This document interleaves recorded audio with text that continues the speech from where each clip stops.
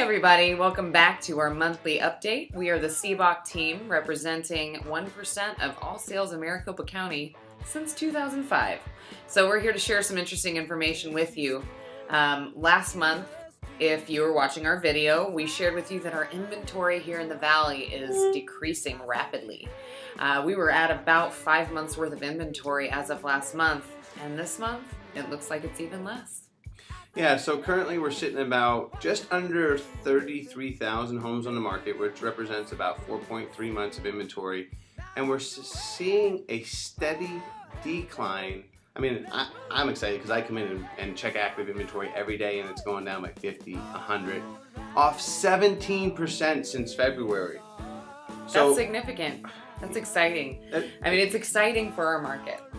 Absolutely. I mean, there's nothing more exciting than when you take someone out in the car and they go, well, take me to see all the foreclosures. And I go, this is all we have. No. I've heard on TV, There's a lot of foreclosures. Take me to them. Well, there's not, I mean, we're describing North Scottsdale and Scottsdale because Scottsdale only has 265 foreclosures. And why is that? Well, what we're starting to see is the shadow inventory. The amount of homes that are pending is rapidly declining as well. It peaked in I think it was the August of 2009, but we're off 22% from the peak of the amount of foreclosures. So there's just less houses to be sold. Less notices of trustee sale. Speaking of less notices of trustee sales are off by over 50% from the high. And what that is they feed the shadow inventory numbers. So when the river feeding the pond is going down, the pond of foreclosures is going down as well. Shrinking. As far as demand is concerned, I mean, a little over 7,200 homes sold in February. Wow. I mean, that was the second best February ever for Maricopa County. We're talking ever. Ever, yeah. So when I mean, she said it very eloquently, but holy cow! I mean, people are out there buying everywhere. I mean, now when you get in the car, you're like, oh, that one sold, that one sold, that one sold, because demand is back. Okay, so we've got actually almost 13,000 homes pending at this very moment. Right, and actually almost 20,000 homes under contract.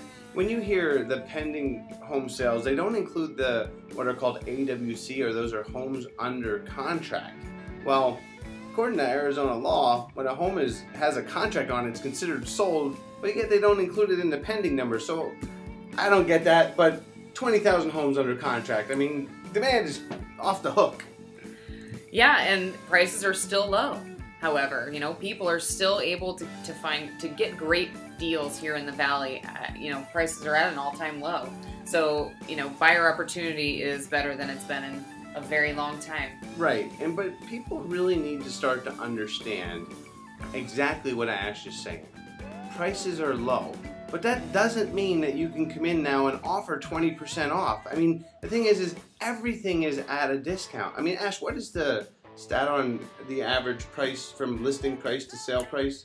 In Maricopa County, it's 95% off of asking price. So you're talking a 5% reduction from asking price is the overall average in Maricopa County.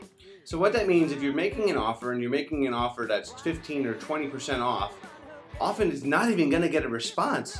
I mean, I'll give you an example. I went out and saw a house for $400,000 in Greyhawk. Listed. First day, we went in to see it, thought about making an offer, made an offer slightly off asking price, and they got 3 offers. I mean, the thing is the market is definitely changing, and people need to be aware that it's competitive out there. And if you want to buy a house and you want to do a real estate transaction, you got to know what's happening and what the trends are so that you know how to play the game, basically. Yeah. Speaking of trends, I would like to share what I see in my crystal ball. Well, please do. Wouldn't we all like to see that? So everybody, and he did bring one with him. Yeah. What do you know? Just happen to have it. But everybody wants to know because, you know, I figured that if you don't leave home without this. I don't leave home without the crystal ball. But You know, if Kay Schiller's out there making predictions, I figure that I could make predictions as well. Sure. Right? And what I see is that the people predicting the double dip coming in the future, that they're going to be wrong. Because demand has returned and prices are going to start going through the roof. All right, Dr. Evil. I like it.